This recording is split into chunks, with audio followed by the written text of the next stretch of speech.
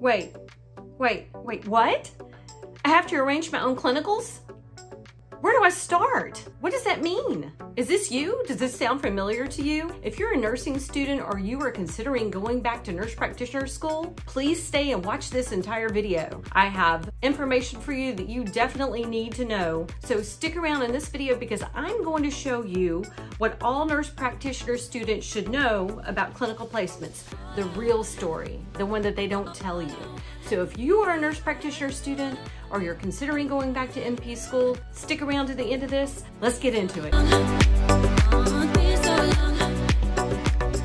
Hi, welcome back to my channel. I'm Tracy, your academic nurse. And today we're going to talk about all those things clinical placements. What is the behind the scenes information that you need to have before you make the decision to go back to nurse practitioner school? Or if you're in nurse practitioner school now, what do you need to know to get a head start to make sure that you aren't surprised about your clinical placement process at your school? First thing to know is there are two types of clinical placements. The first type of clinical placement is that type that the school or the program arranges for you. The second type of clinical placement is student driven. And what does that mean? That means that you, the student, are responsible for finding your own clinical site. I know it seems like, what? How's that even a thing? Well, it's a thing. Trust me, it's definitely a thing. And also, students find this experience somewhat incredibly stressful at times. Incredibly stressful. In fact, I've had many students in like a stressful, cortisol-driven anxiety frenzy in my office or on the phone with me or on email in tears and upset because he just didn't have some of the background information. So today I want to fix that for you. Now that we know that there are two different types of clinical placements, the student-driven type and the clinical program type, let's talk about the type that the clinical program places first. Good intel is always a good place to start, right? So when you are thinking about going to a program, if you're already in a program and you don't have this information yet, you certainly can ask. But if you're considering an online or an in-person nurse practitioner program, you need to find this out. You need to find out if they make these clinical placements for you. Sometimes it's as simple as a phone call to the student affairs office. Other times, student affairs might not really know how the clinical placement part works, and they think just because the school has affiliations with certain clinical sites that the school will place students. That's not always the case. So I recommend you go a step further. Get on that website, find the concentration or specialty director, and email that person directly. So when you email them, make sure you ask the question, does your program place students clinically? It's really important. It's really important that you ask, and make sure that you also follow that up with a caveat.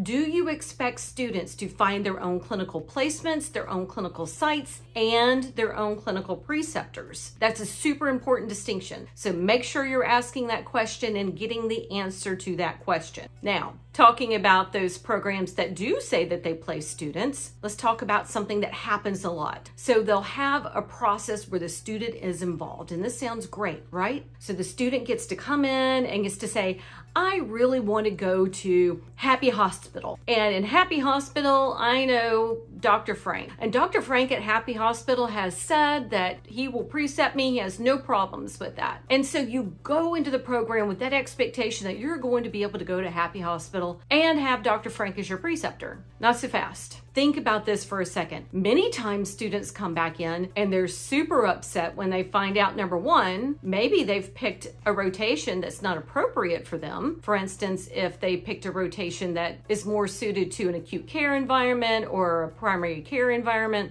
and they are in a program for the opposite. So the student really has to make sure that what they want to do clinically is congruent with what their program says is necessary. That's the first part that can cause a lot of angst. The second part is you might not be able to get an agreement. So there is something called an affiliation agreement, an educational affiliation agreement. What is that? Well, basically that's the contract that allows the student to go to the clinical site. So the student can only go to the clinical site if there is a contract in place. And to further complicate it, sometimes the preceptor might work for a staffing company that provides staff to the hospital setting or to the clinic. What happens then? Well, in that case, there has to be a three-way affiliation agreement. Three-way affiliation agreement. those can be a nightmare to negotiate. They can take 6 to 8 months before they even get off the ground, if they're ever even negotiated. So it's super important that you understand as a student that even though you want to go to Happy Hospital, you might not be able to get an affiliation agreement, even if they are ready and willing to precept you. Also, you need to find out, what about the preceptor? So does the preceptor work directly for that entity, or will you need 2 separate contracts or a 3-way? Very confusing. I will definitely spend some more time on that in a future video, but for right now, just you need to keep that in mind if you're trying to locate a preceptor. The other piece that sometimes causes students a lot of great angst is if they have chosen Dr. Frank from Happy Hospital and the college says, you know what, that's a great site. We already actually have a student assigned to that site, to that preceptor, so sorry, you can't have it. And so you've spent this whole time thinking that you found a site that this preceptor is willing to take you, and both things can be true. Simultaneously, it can also be true that that site has already been promised to another student. Keep that in mind as well. So there are all these pieces that you need to make sure that you fully understand before you get your hopes up about going to a site. Now, sometimes the nursing program may actually place you somewhere else and you didn't have any input on where you're placed. So you might be placed in somewhere that is not convenient for you. So you need to understand what the policies surrounding clinical placements might be. Does your program say that they can place anywhere in the country? Do they say they can place anywhere that your license will extend? For instance, if you have the type of license that's compact, so you can go to multiple different states, they might find a placement for you in another state. Be careful of that, especially with online programs. With programs that are state-bound or in-state programs that don't technically place or typically place outside of the state, they still can place you anywhere they want. And believe me, there's a long distance between Pensacola and Miami. So just be sure that unless you're in Rhode Island, the state school that you choose to go to, understand that you might be placed somewhere that's anywhere within that area, and it's going to be up to you to provide your own means of transportation, housing, any of those things if you need that while you're there. So I know that I'm painting a little bit of a dismal picture, but I just want you to understand what those possibilities are before you get into a situation where the nursing program places you clinically. Next point to consider, and this is a doozy. Where do you live? Are you a resident of the state where your nursing program is? If you're not, you have special considerations. So there are many different points that you have to make sure that you are able to cross. Number one, the nursing program itself. Is it accredited in your state, or does it need to be approved by your board of nursing? So that's a whole different point. I covered that in a previous video. I'll link to that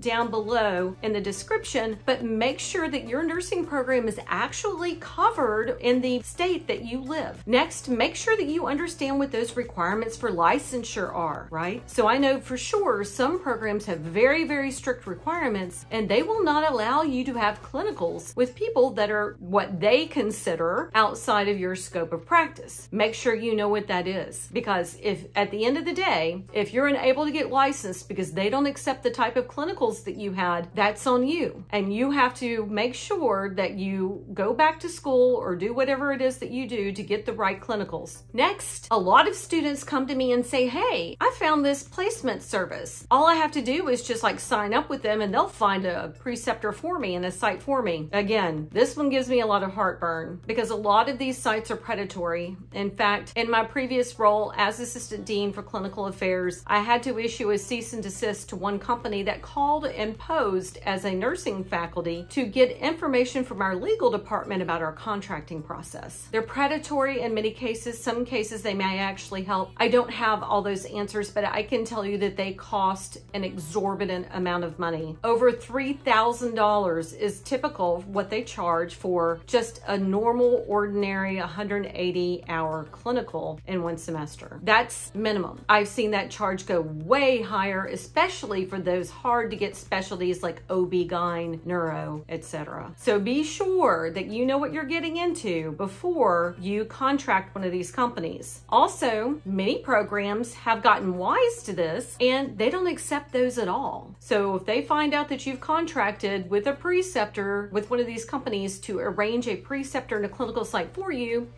they won't take it. So you might be out a whole heck of a lot of money. So just be very careful. I can also tell you, as a nurse practitioner, I'm often sent recruitment advertisements from these companies. And I've followed up on a couple just out of curiosity to see what they tell me. And a couple are quite concerning. In fact, one said there's really not much to do. All you have to do is just sign the paperwork and you can just tell the student to go home, but it's a great side hustle. That's not quality education to me. And in that case, I wouldn't want you as a student to have that kind of experience too. It's not going to help you take care of patients. It's not going to help you pass your boards. So beware of these predatory services and make sure that if you do contract with one of these companies, that it is, number one, approved by your school, and number two, that you have a quality experience. Also, make sure you can afford it. It's super expensive, and student loans does not cover any type of cost like that. The next point is timing. Timing is crucial in this process. Like I said, the more you know, the better from the outset. So if you can do as much intel reconnaissance,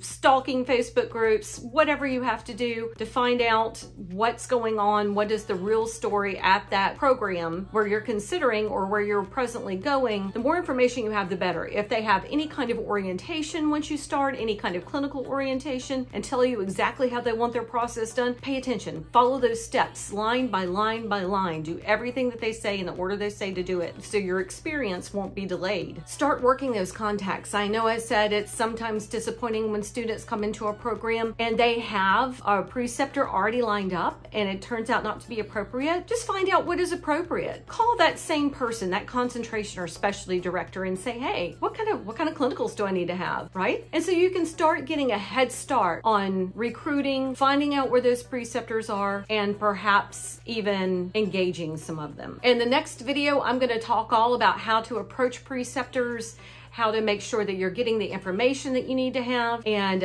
how to land that perfect preceptor. So you can come back for that one. All right, so what's the bottom line here? Educate yourself. Do your homework. Find out what your program requires. Find out if your program helps place or does the placement. Prepare yourself for what that means for where you might actually end up with your clinicals. Make sure that you are asking all those questions, reaching out for help.